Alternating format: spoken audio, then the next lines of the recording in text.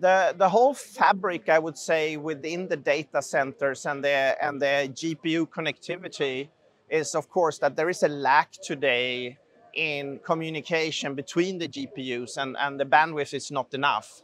And you need, to have more bandwidth, and you can do that with scaling the number of GPUs. And of course, then you need to have a better way of doing that with less electricity used. So with photons rather than electrons, you can actually do this really well, and you can reduce it by 10x, the electricity, and at the same time you can 10x, the bandwidth. So that's going to be, the next solution for all AI data centers, I see. This is actually a joint demonstration we have here in our booth. Ayar Labs has another one in their booth as well.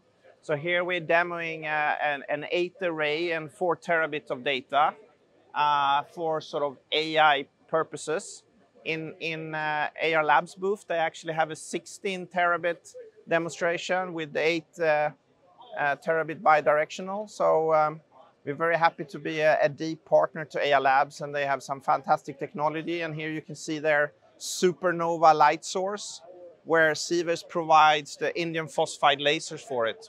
So CW WDM is sort of a forum where we actually are a promoter member together with Ayar and a few others like MACOM and Intel and others. So we've created a standard for how these laser sources will work within these systems. When you have 8, 16, 32, 64, so you can really scale them in the right way. And there's a lot of more members joining now. We see new members coming into the forum recently.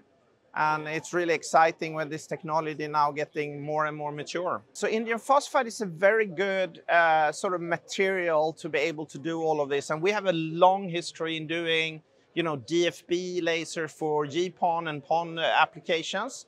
And now we can do similar ones, but on an array instead with really good precision on the frequencies. So therefore, our technology has a very a great edge when it comes to what we can produce when it comes to these lasers and get with a good yield. And we have our own fab for this, and we're working together with, epi providers like IQE, and then we can do all the overgrowth and everything in our own fab in Glasgow.